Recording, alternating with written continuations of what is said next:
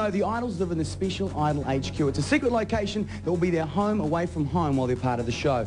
And this week was the first time that the top 10 were in the house together, and it was a very special first night in more ways than one. Their first dinner together was a Mac attack of epic proportions. But little did the Idols know that the highlight of the night came in the form of Australian Idol winner, Guy Sebastian. Hey, he's got it. How you going, Eddie? Nice to meet you, man.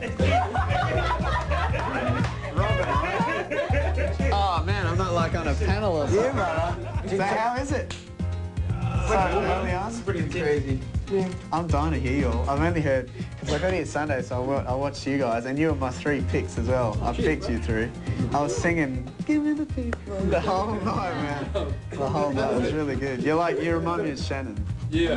Hey, I am the Shannon. You even got the thing going on. I've got a bit of effort in there. Despite the light-hearted atmosphere, the Idols wanted some tough questions answered. Did you use any like computerized on your licks and stuff?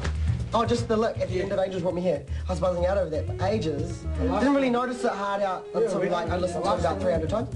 And then, Are you like,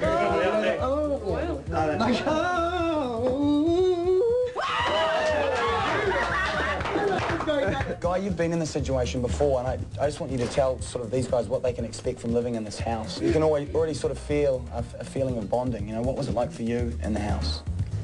Total opposite. We hated each other. Like, no, I'm not joking. We really... No, I'm joking.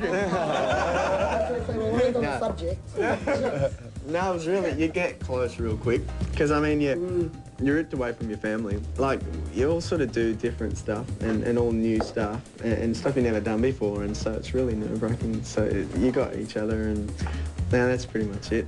Definitely remain ultra humble, because you know, after this you could go home and in 2 weeks no one cares. Like, no one cares. So you really got to stay grounded. Like, keep in touch with your mates and your family and stuff, and don't ever lose that whole side of reality, because it's all real. And when you get out, you realise how superficial stuff is. You got to keep what really matters really close to your heart, because otherwise you'll go insane. And so, yeah, I think really stay grounded. It's the most important thing. And also, totally be yourselves. Like, with your music, right, if you want to make it epic and